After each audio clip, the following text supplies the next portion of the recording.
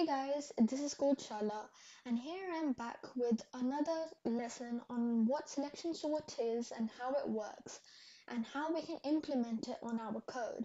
So, selection sort is a way of sorting in which we can put the values in a list the way we want it to. So, for example, if we have a list of numbers, we can sort them from their values, so least to greatest or greatest to least. And how it works is that it finds the smallest value in our list and it swaps it with the first value. And then it finds the second smallest value in our list and swaps it with the second value. Then it finds the third smallest value in our list and swaps it with the third value, and so on. So an example of how it works is shown in this a kind of game. So if we start it, it's going to show the value of the first card, which is 2. Then it's gonna see if another card, if it's less than it or is it more than it. So we can see 2 is less than 3. So then it's gonna move on, and it shows the queen. So 2 is less than queen. Then it's gonna move on. It's gonna move on. It's gonna move on. It's gonna try and find a value which is less than 2. But when I won't be able to find it, it's gonna see the second card, which is 3. So as q is not less than 3, it's gonna move on, it's gonna move on, it's gonna move on until it finds a value which is less than 3. So 2 is less than 3. So it's gonna select the 2, and then it's gonna see if there is another value which is less than 2. When it finds out there is no less value less than 2, it's going to swap it with the second card. As you see, it swapped it with the second card. Then it's going to see if it can find a value which is less than q, and 5 is less than q, so it's going to consider 5. It's going to see if it can find another value which is less than 5, and it keeps on going until it finds a value which is less than 5. So as you can see, 3 is less than 5. So now it's going to consider 3, and it's going to see if any value is less than 3. As there's no value less than 3, it's going to swap it with the third value, like this. So we've got a brief understanding of how selection sort works. So to test this and to implement it in our code, we're going to open up a new Visual Studio file. I'll just delete all of this because I was doing this in preparation for that video. So first of all, we want an array. We're going to introduce a variable r, and we're going to tell the computer that this is an array with these square brackets. We're going to put values inside the array, so we can put any numbers.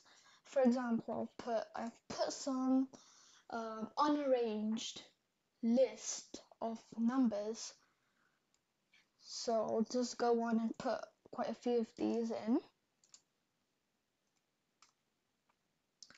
Then we have our array, and the array contains a list of numbers. So now we want to sort these using selection sort. For this, we're going to need a for loop. So we're going to make a for loop, and in the for loop, we're going to introduce a variable var k, and we're going to give it a value of 0. We're going to make it run till k is less than or equal to the length of the array. So the length of the array is 5 because we have 5 values in the array, and we're gonna write till k is less than or equal to r.length minus 1 because the index of the array starts from 0. Then we're going to increment the value of k. Now we're going to have to use a nested for loop, and I'll tell you why we use a nested for loop later on in the video. We're going to introduce a variable I, and we're going to give it a value of k, which is 0.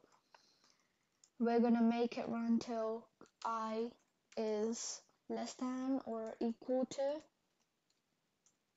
why is this capital? I.length -1, and I'll increment it.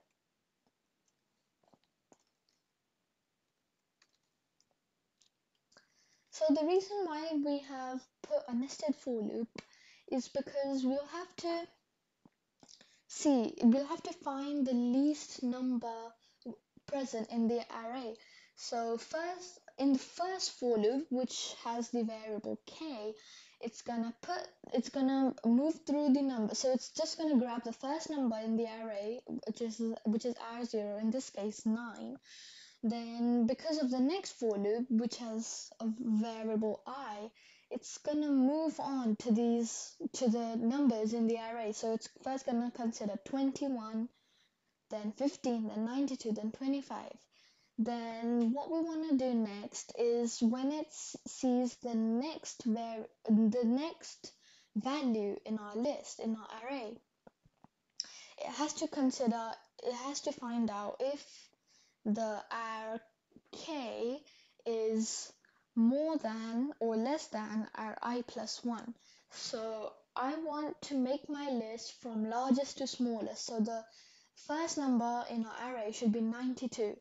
So I'll add an if condition, and then I'll write if our k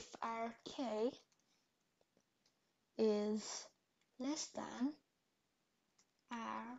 I plus 1, then it's gonna swap those two around. So to swap those two around, I'll need to introduce another variable. Just introduce another variable. I'll give it a name of g. Then I have to swap these two around. So I have to swap rk, the value of rk, to the value of our I plus 1. So to do that, I'll need to give the value of rk to g. So for that, I'll have to write g is equal to rk. So the value of rk will go to g. Then I'll write rk is equal to ri plus 1. So the value of ri plus 1 will go into rk. Then I'll give the value of g into ri plus 1.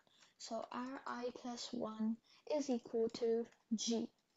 So now we've successfully completed the swapping of these two. And first of all, let's see if it works, and then I'll explain the whole code to you. So the selection sort is selected, and then we'll press it, and then okay, first we need to display it in our console. So console.log r, save it, and then run it again. Press right click, inspect, go to console over here, and click this arrow, and we'll see that our array is sorted: 92, 25, 21, 15, 9. So now it's time that I explain all this to you, because some people may not understand this code. So I'll go through from the beginning. We have introduced an array, we've given it values. Then we've made a for loop, and we've incremented the value of k. So right now the value of k is equal to 0. Now in the next for loop, the value of I is 0, because k's value is 0, so i's value is 0. So it's gonna move on, and then our I plus 1, I'll just comment it, our I, after looping around the second time, its value will be r1, which value is 21. So it's gonna see if our k, which right now our k is equal to 9. It's going to see if 9 is smaller than our I plus 1. So it is smaller, then it's going to swap those two around because of this code which we've written. So when it swaps it around, the array will be 21, 9, 15, 92, and 25. This will be the array after looping around once. Then it's going to go back to the computer, is going to go back to the top, it's going to increment the value of k. So after it's incremented the value of k, k will have a value of 1. Now, i's value will also be 1 and I will be incremented, so our I, which is our 2 is 15,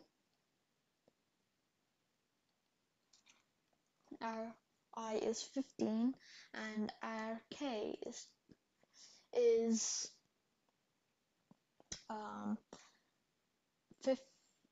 our k is our 1, so our 1 will be 9 because of our new array which we formed over here after looping around once. So it's gonna see if our I is smaller than it's gonna see if our k is smaller than our I plus 1. So it's not, because a 9 is not smaller. I mean, 9 is smaller than 15, so it's going to swap those two around. So then our new value will be, these two will be swapped. So this will be our new array. Then the value of k will be incremented to 2. And our I will be our I will actually be 15, but because we over here we've written our I plus 1, we'll consider it as 92 because our I is 2 and our I plus 1 is 3, so our 3 is 1, 2, 3, 4 because the index starts from 0 is 92. 92, and our k, which is now 2, it will be 15. It's going to see if our k is less than our I plus 1, which it is, then it's going to swap those two around. Oh, our k is not 15, our k is 9, my apologies, because our 2 is 1, 2, 3, 9. Then it's going to see if our k, which is 9, will be less than 92, which it will be, so then it's going to swap these two around, so 92 will come into the place of 9. And it's going to keep on doing that till these two also get swapped. So this will be the new array, and then keep running till we've got the sorted array, which is 92, 25, 21, 15, and 9 over here.